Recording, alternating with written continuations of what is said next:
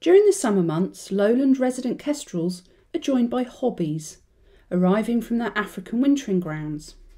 Once considered a rarity of southern heathlands, hobby numbers have been increasing, and it is now encountered in a wide range of habitats in lowland England and Wales, with small numbers in Scotland. As is so often the case with raptors, we rarely see the birds well enough to rely on fine plumage details for identification. So how can we separate these similarly sized birds of prey? Kestrel is perhaps one of our most familiar raptors, small and elegant.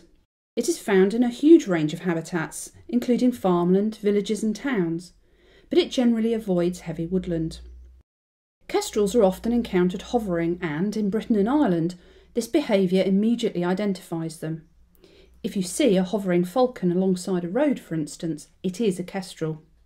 Kestrels prey principally on invertebrates and small mammals, and as such are sit and wait predators.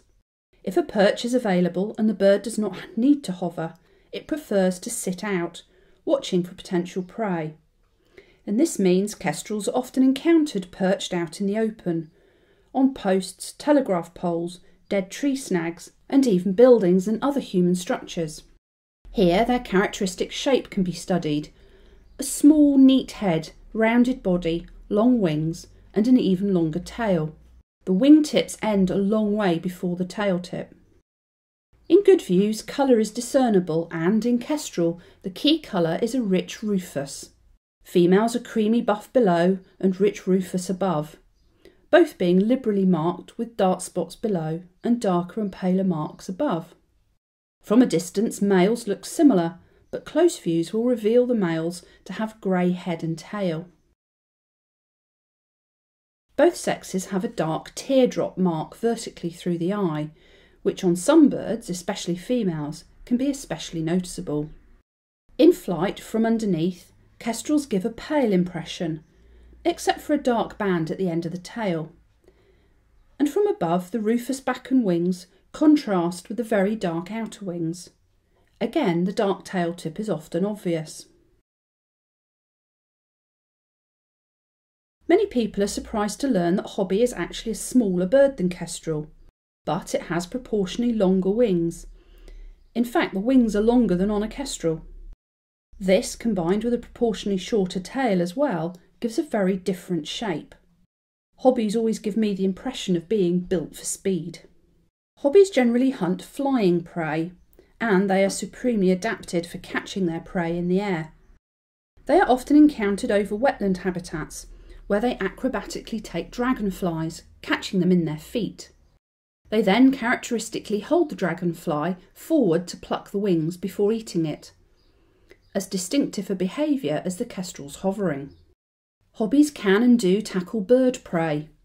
Indeed, they are more than capable of taking swallows, martins and even swifts in an aerial chase.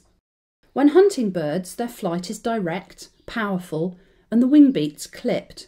The combination of a short inner wing and long pointed outer wing can make hobby appear almost like a giant swift. Some people say they look like anchors or even sickle-shaped. Hobbies are incredibly agile in flight and will match their prey move for move. If you suddenly hear a commotion amongst swallows or even swifts in our cities, it's worth looking up for the characteristic shape of a hobby. Hobbies prefer to soar high looking for food and are much more rarely encountered perched. When seen seated, they're much less likely to be on an exposed perch, preferring a well-vegetated tree branch. When seen at rest, however, the proportions of hobby are very different to a kestrel, with the wings easily reaching or even extending past the tail tip.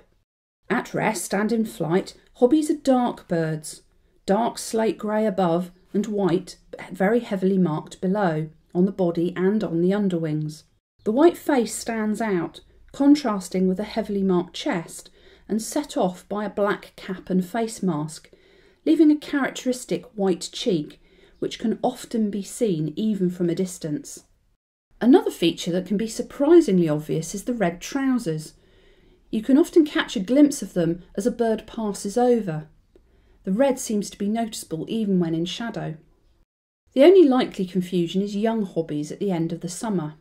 These are buff below and lack the distinctive trousers. but you should be able to pick these birds out by a combination of shape, behaviour, and a combination of plain dark above and heavily marked below, with the characteristic dark head and pale face pattern of the adults.